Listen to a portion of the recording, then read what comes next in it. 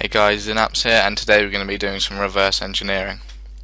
This lesson will be doing decompiling of .NET apps, which will just give you a basic insight into how to get the source code and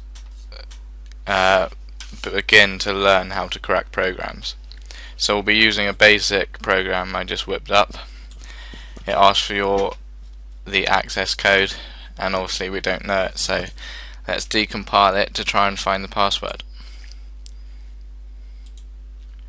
You need to download a program called Simple Assembly Explorer, which can be found on Google. I think it's the first one on the address bar, but you can find the link here. I'll also put the link in the description. So let's load this up. Right click on your file and press Class Editor.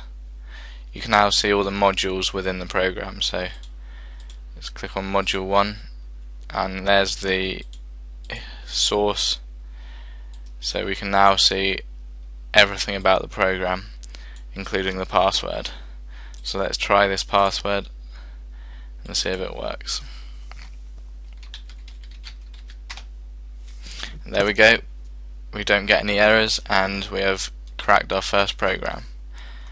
I hope you enjoyed it. Stay tuned for the next one for a more advanced tutorial.